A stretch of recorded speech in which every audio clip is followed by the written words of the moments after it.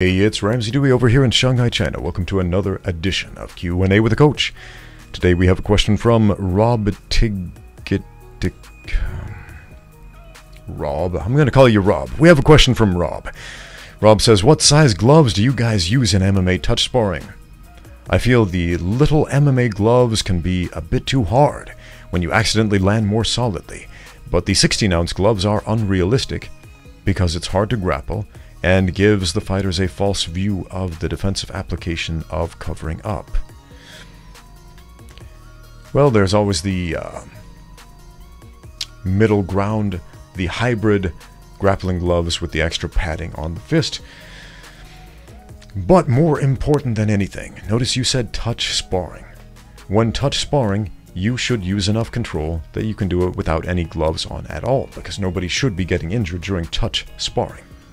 In light contact sparring, however, which is what you should be doing most of the time, yeah, here's a standard MMA glove.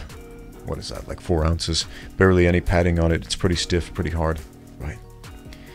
And in sharp contrast, there's a 16-ounce glove. One of these is not like the other. Like you said, yeah, you're not going to be able to do effective grappling in a giant 16-ounce glove. And at the same time, in a giant 16-ounce glove, you should not be hurting your training partners. I'm a very outspoken opponent of hard sparring.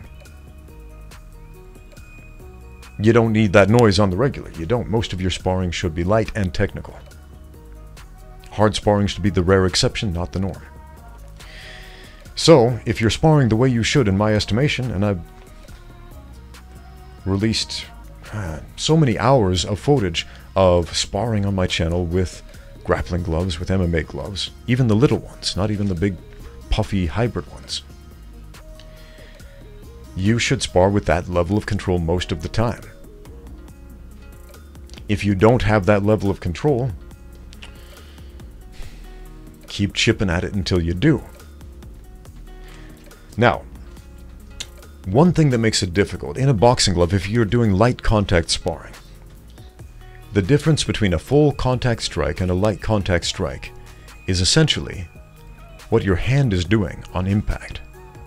If you keep your hand loose and open inside the glove, you can go full speed or pretty close to it without delivering a full contact strike with a light contact strike.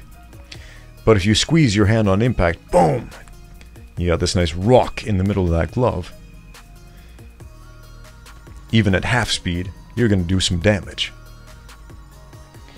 We don't have that luxury with an MMA glove, unfortunately, because it's open-handed. And so if I keep my hand open, what am I doing? I'm finger jabbing you in the eyes. So I've got to keep my hands more closed, but not tight on impact.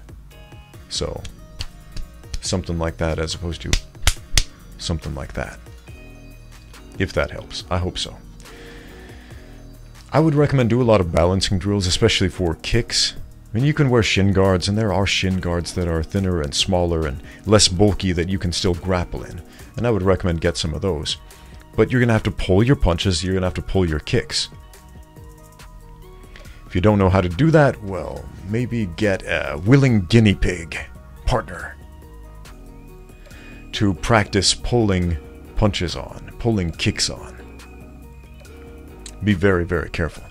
Think, how light can I possibly touch him while still getting the message across? I am in the correct position. Not the message across to him, but to you. I am in the correct position to land this punch with efficacy. I'm in the correct position to land this kick, but without damaging your training partner.